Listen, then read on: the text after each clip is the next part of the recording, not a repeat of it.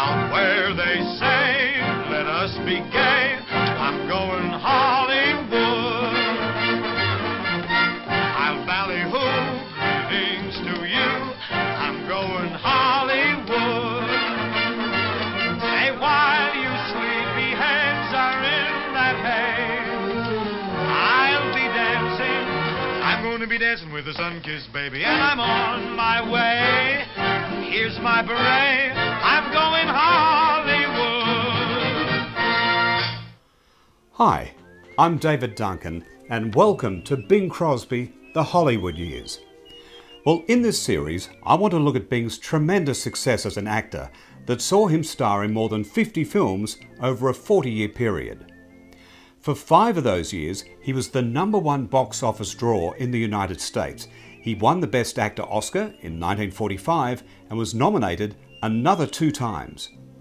His films also featured more hit songs than any other performer, composed by the best songwriters of the first half of the 20th century.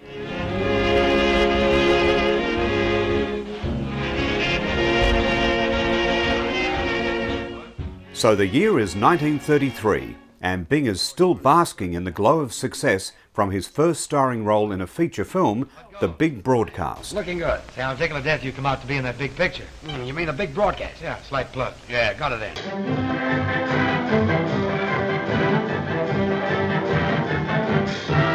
College Humor is the title of his first film under his new contract with Paramount Pictures, and he's teamed up with Jack Oakie, Richard Arlen and Mary Carlisle for this light-hearted film about college life where he plays a professor of drama.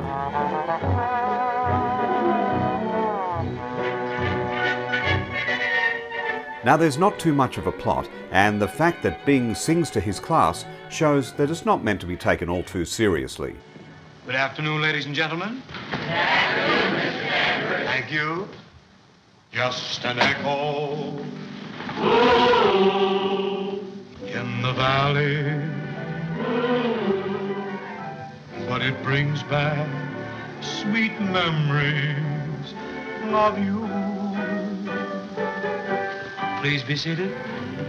Mostly, the story follows the antics of Jack Oakie as a freshman who navigates his way around campus, quickly hooking up with a pretty blonde and getting chosen to play on the college football team. Down the old heart road, in the magic of the moonlight, you are thrilled with delight, while the leaves that flutter o'er you whisper lover tonight. Why keep waiting and debating when you know it's time for mating on the old Marks Road, on the old Marks Road. Bing is seduced by Jack Oakie's sister, played by Mary Carlisle, who was playing her first main role in a feature film. Here's Bing reminiscing about his experience. During the Raccoon Coat Stutz Bearcat era, I did a picture called College Humor. The score was by Arthur Johnson and Sam Coslow. Jack Oakie and Dick Arlen played in the backfield, and I was a professor of music. I never did know what the story was all about. Mary Carlisle sat in the front row in all my classes, and I guess that sort of threw me off. Oh, don't get excited. It's just part of the Omicron initiation. Well, I know, but Oh, don't be that way. You love it. Going my way? Well, which way is that? Omicron house. Well, no, not exactly. I had an appointment. You see, I've got to, well, I can't. Mary stated, years later in an interview, that Bing was wonderful to work with. However, not long into filming, he'd just announced that he was to become a father, which was to be his first son, Gary, born later that year. Richard Arlen, who played another of the main roles in the film, also announced that he too was to become a first-time father, so he and Bing went out on the town to celebrate. The following morning, Bing failed to appear on set for a big production number, and it wasn't until a few hours later that he arrived looking a little bit worse for wear. However, Mary recalled that he was so apologetic that no one could get mad at him. She also recalled that it was standard practice in those early years for Bing to have his ears glued back, and every now and then while filming, an ear would suddenly pop out, which became a constant cause of frustration. Jack Oakey, however, remembered that many a time when he or Richard Arlen wanted to get off work early, they just flicked one of Bing's ears loose. Besides all the antics, the film is still fun to watch, even if it is a little dated. George Burns and Gracie Allen make a quick appearance halfway through the film, which adds to the comedy. And even though Bing's acting overall is a little bit stiff, he's still in total control when singing the wonderful songs written by Sam Coslow and Arthur Johnston, which all became huge hits. Learn to cruise if you want to win your heart's desire. Sweet melodies of love inspire romance. Taking only 4 weeks to film and rushed into cinemas, College Humor was a big hit, with Variety stating, "Crosby makes his best showing to date, with a chance to handle both light comedy and romance. It's a light, frothy musical that doesn't give the customers much of a mental workout. Bing's pale-face makeup is the only flaw, so it looks like all he needs now is a new paint job and another good role." Mr. Danvers, I must ask for your resignation. It's a pleasure. And when you take off that high hat, you'll realize it's guys like Mondrake that keep you in striped pants. What do you think brought the student body to this university? The hope of seeing you win a checker game single-handed? I'm not in the habit, sir. Oh, make mine raspberry.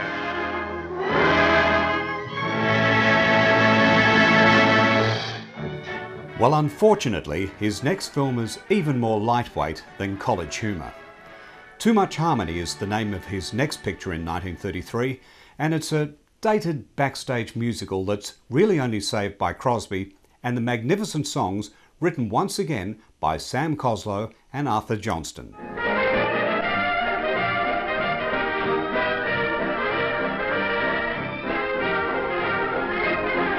With a cast that included funny men Jack Oakey, Skeets Gallagher and Harry Green, a wonderful lineup of songs such as Thanks, The Day You Came Along and Black Moonlight, this should have been much better.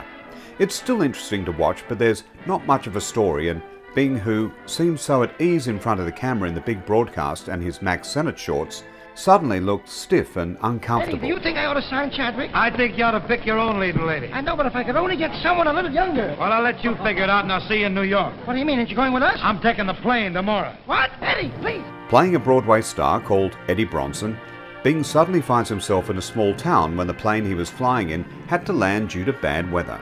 Killing some time by watching the vaudeville acts in a local theatre, he notices a girl on stage, played by Judith Allen, who has potential and decides to offer her a chance in his new show. Jack Oakey is the boyfriend, so he and Skeets Gallagher decide to go along for the ride. Well, so long, Ed. See you at the train. Go! The usual antics occur before Bing and Judith Allen's characters not only fall in love, but make a big hit in the new show. My heart went leaping the day you came along. Forgot my weeping the day you came along. Before I knew it, I hummed a little song. The day you came along, I only drifted before you came along. The fog was lifted because you came along. I sent those blackbirds right back where they belong. The day you came along.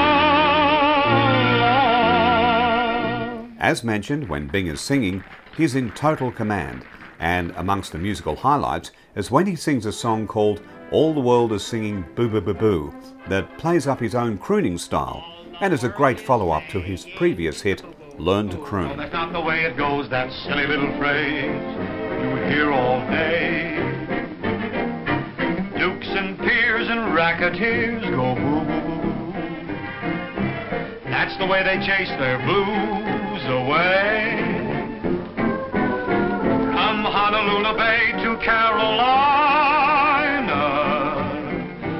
from Philadelphia all the way to Asia Minor. Everyone beneath the sun goes boo boo boo boo boo boo boo. All the world is going boo boo boo boo boo. Now the reviews weren't too kind, and it was lucky for Bing that he insisted that he not take star billing. It took him many meetings at the front office to insist and finally convince the heads at Paramount that the other stars should have their names right up alongside of his. Now this wasn't done because he didn't think the film was any good. He was sincerely humble in this regard and thought the credit should be shared. In fact, it was written in all future film contracts that he would not take top billing, and it remained that way for his entire film career. Everyone beneath the sun goes boo boo boo boo. All the world is going boo boo boo boo.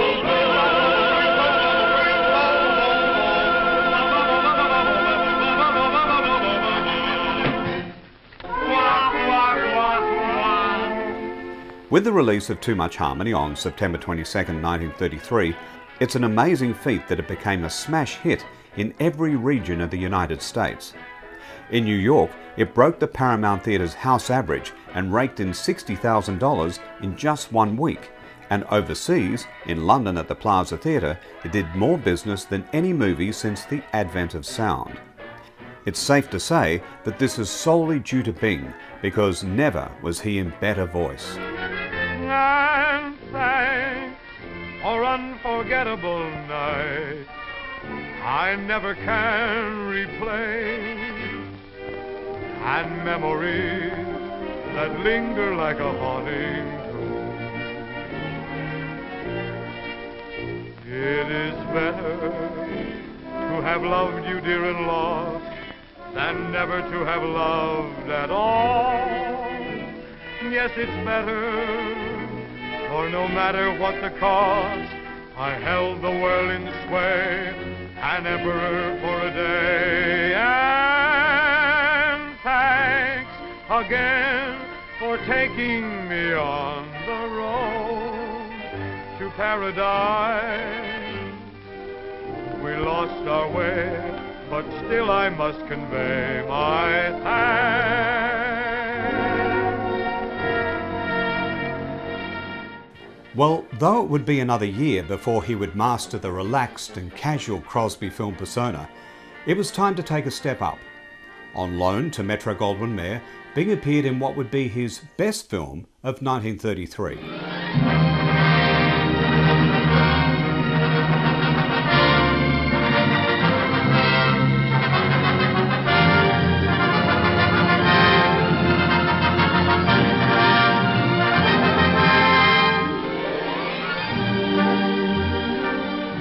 Starring Marion Davies, Going Hollywood was funded by her lover, the media mogul William Randolph Hearst.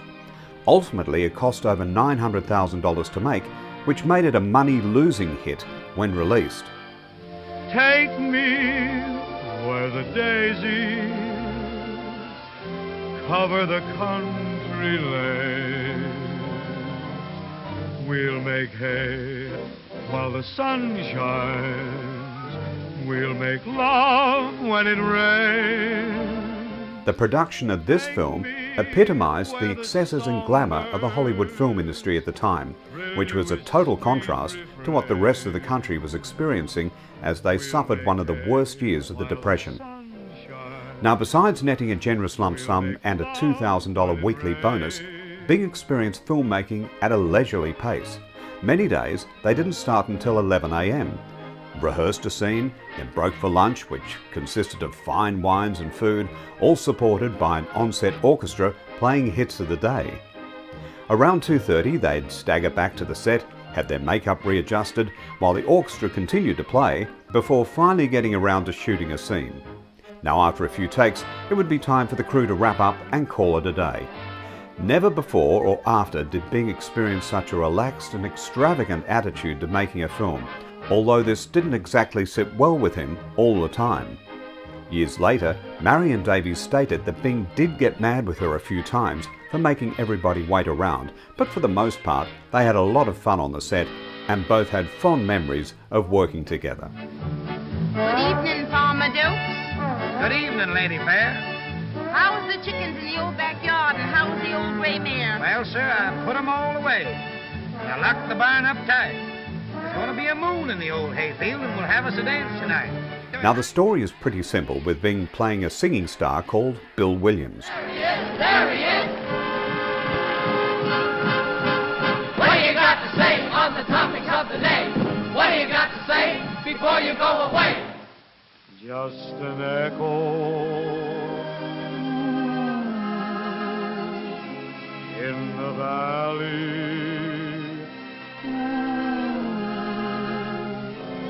but it brings back sweet memories of you.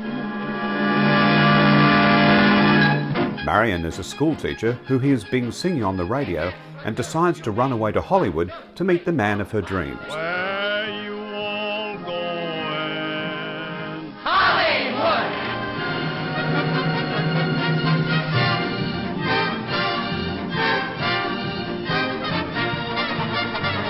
Once there, she captures his attention and the leading role in his new film.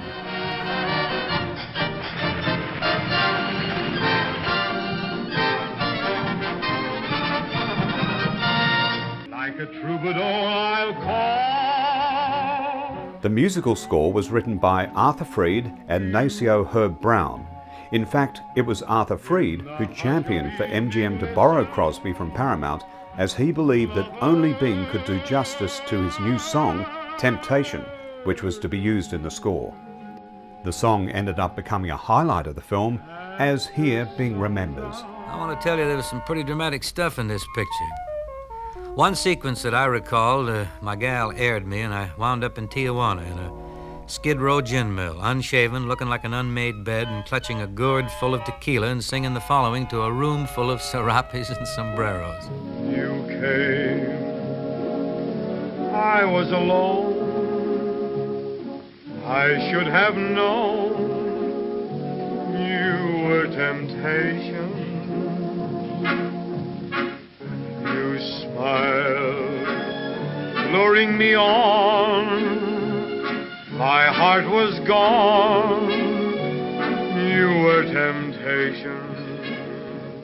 Raoul Walsh was the director, who had as much fun as the cast and would often entertain himself during takes by hitting golf balls into a net, playing poker with the crew, or even conducting Marion's on-set orchestra.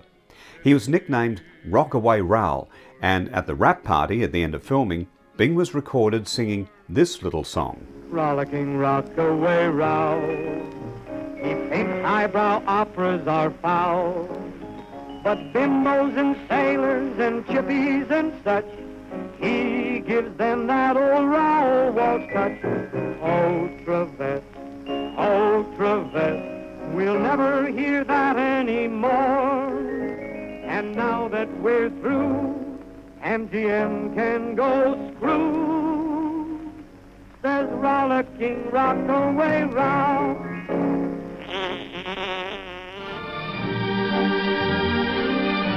Now, when Louis B. Mayer and the other top executives heard this recording, they reportedly barred Bing and Raoul Walsh from the lot for life. And it wasn't until after Mayer himself had left the studio in 1951 that they were finally allowed to return. Well, upon release, Going Hollywood received good reviews and did strong business at the box office, and its success helped to push Bing onto the list of the top 10 film stars of the year. Now, Bing also appeared in two 20-minute shorts for Paramount in 1933, filmed partly on location in Yosemite National Park. Please and Just an Echo were made in that Max Sennett style, with slapstick situations and some really good songs. Every kiss, every hug seems to act just like a drug. You're getting to be a habit with me. Oh, I must have your arms. I'm addicted to your charms. You're getting to be a habit with me. I love you, oh, so madly. I need your love so badly. But I don't stand a ghost of a chance with you.